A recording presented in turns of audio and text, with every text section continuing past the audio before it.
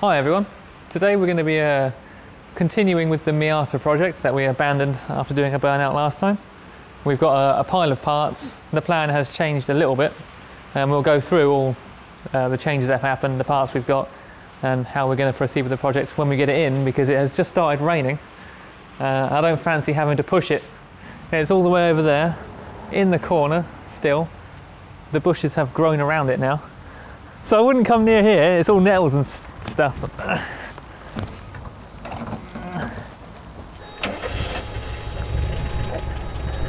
First turn again. This car, man. I can't believe that started up the second I breathed on the key. It's the best car we own. Now that it's in here and we're not going to have to get too wet now, we should go get the parts that we're going to be putting on this. The plan has changed a little.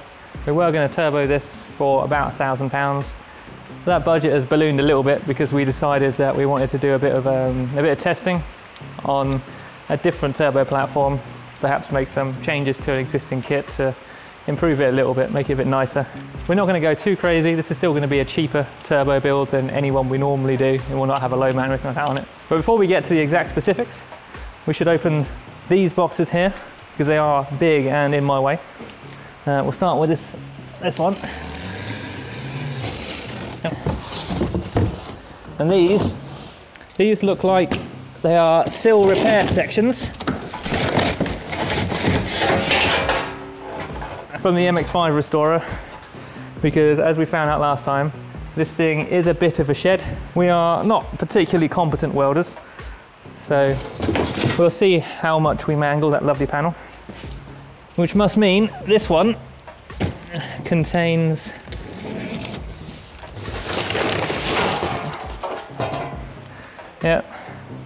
two rear arch panels, because they are also pretty flat. And we've got one more panel. This is a rear panel for the back of the sill. It's just easier than fabricating it. We only had one that was a real issue. Let's look at the what we've chosen to be the power for this car. This is the finest Wuhan whirly boy we could buy. On the TD04 flange, I believe there is one major difference with these than real TD04s. The bearing path on the inside is a bit different. But for our purposes, this will do just fine. But we can't just throw this at the car, it won't just fit. We thought about perhaps welding up a manifold, just a dirty one to make it fit. But we wanted to do some real development with this car. We didn't want to make it and then do nothing with it. So in order to actually make that possible, we reached out and got hold of a cast TD04 manifold. This is a G19 piece, currently sold by Motorsport Electronics. It's got everything you need to bolt it on. It's really nice actually. Very nice on the inside. Looks great. Should bolt directly up, allow us to use our fancy turbo. But we were going to put a real ECU on this no matter what. So we have a Speeduino setup here that we wanted to test. You'll see that it's a plug and play board just like any of the other ones on the market. This one is Arduino based. You tune it with Tuner Studio still. Has some custom firmware on it. Comes with a 4-bar map sensor. This one has a Spartan wideband on board. It's got a bunch of spare inputs as well. It's got flex fuel, knock, sequential ignition if you want it. That's a nice thing to have. Very few plug and play ECUs for these cars do that. So that's really nice to see on this one, considering it is a budget ECU. We also have VVT and boost control as well. Not sure how much of this we're going to be using. Comes with a IAT. There is an IAT adapter plugged straight into your AFM connector. That's pretty nice. You don't get that on virtually anything actually. It's the first time I've seen one of those. Comes with a TPS and an adapter bracket and a tuning cable. Currently that's all we've got. We're still waiting on some bits before we can actually connect the turbo. We need to oil feed lines and things like that. But today we wanted to do something, so we're going to stick this on. The packet it came in does say all the jumpers have been preset and it has a base map loaded. So we should be able to plug it in, turn it on, and immediately have fun. You'll be pleased to know it's not me that works on your cars. We're going to get this, we're going to get in here quick. If it was up to me, I wouldn't put all these back. You only need 3 of them.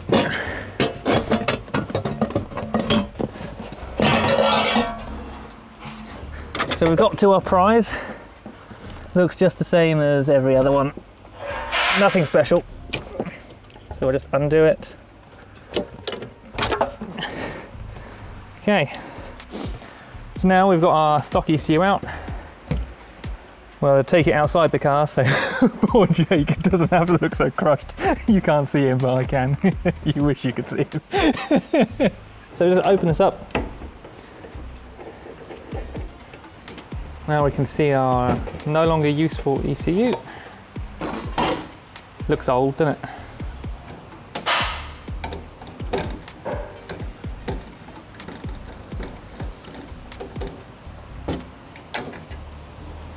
Right.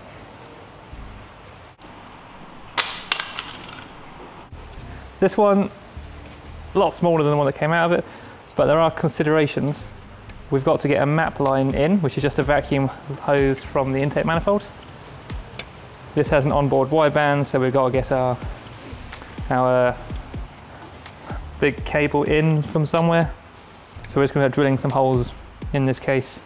We've also got our USB cable to get in. All that stuff will not be easily accessible once that's been dropped in.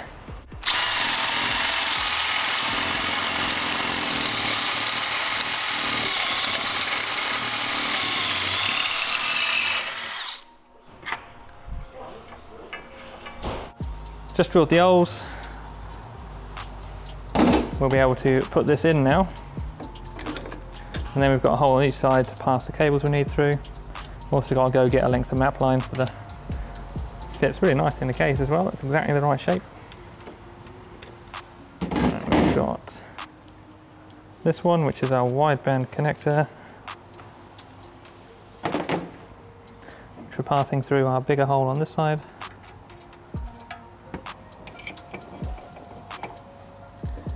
And then it should connect directly in. Nice and simple. Go get a length of map line, stick it in there, and we can put the case together, throw it back in the car. Hardest job really is going to be taking the existing lambda sensor out to put a new one in. So we have to get one of those from stock, because the kit does not come with a sensor. Got a wideband sensor, shove our map line in, we'll connect it to our map sensor. On the plus side, we should have a big blank in the firewall to pass this cable and the map line through, because this car does not have air conditioning, which is a bit unusual for a left-hand drive Miata. Right, that's that. Ready to go right back where we got it from. It's got a base map on it though, so we should be able to do instant burnouts if we wanted to. So, back where it came from, right back in the hole. Hang on a minute. This mat thing here is dry.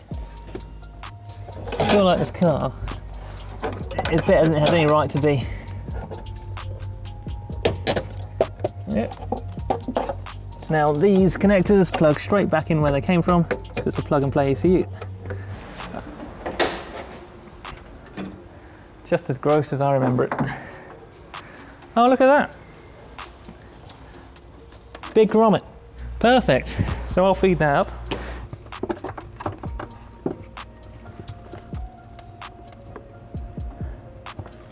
Sorted. Might as well attach our map line while I'm looking at this cap. That's perfect for said map line.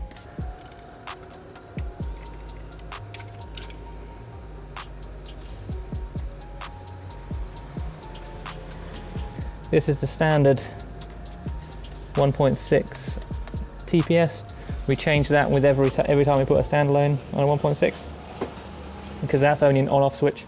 It's not a proper TPS with a linear 0 to 5 volt range, which I don't even know where the sensor is in a 1.6. Oh, it's right there. That undid. I am actually shocked. Why is it? Got a brand new wideband sensor for it. This is an LSU 4.9, the one we use in everything. This is getting silly. How easy this is. And let's ram it home.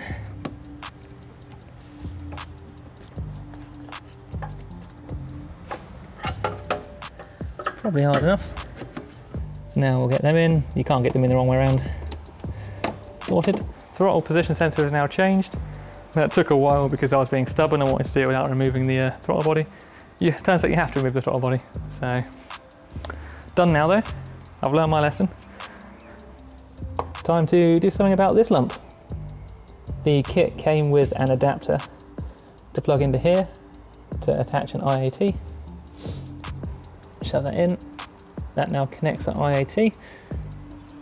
Just crimped the included connector on the end of the pigtail. So now as soon as I plug this in, like so, we now have an IAT.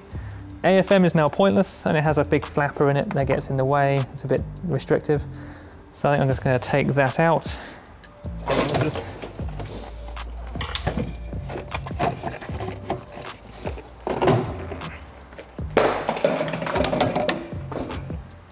I think that's it.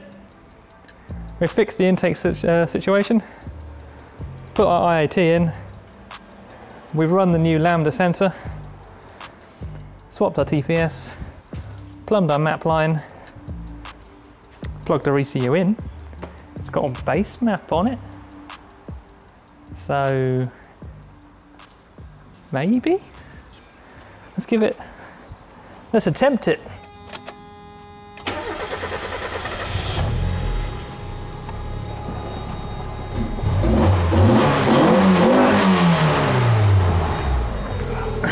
Mint! Base map? Base map. Not even looked at it. That's his impressed face. I think it's time. Give it a test. That was the easiest ECU install that we've ever done. Honestly. Speeduino, plugged right in. Base map just worked. Didn't have to wire in our own wideband sensor. Didn't have to do anything really, it just worked.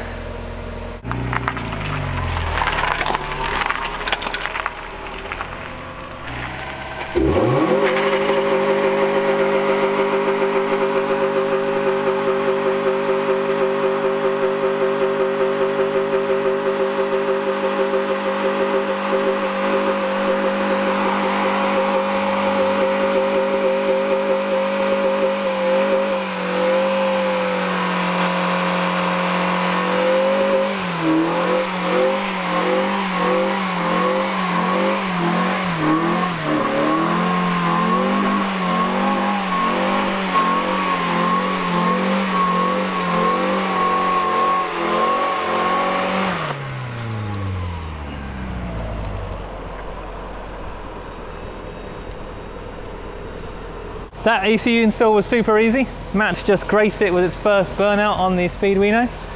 Plugged it right in, immediate burnout, just worked. I also crashed it for the first time. We'll crash it many times since. That was me. But that's it. Keep following our YouTube channel for more videos on this. We'll be doing more soon. We've got to throw that turbo on it. But don't forget to like, comment and subscribe, and check the shop out for any MX-5 parts you feel you need today. Well, that was previous damage. We've got blame zones for that, both of them. The ball bombs out here. I don't want to hit your grey one. Stand at the market for the grey one. Yeah, I will.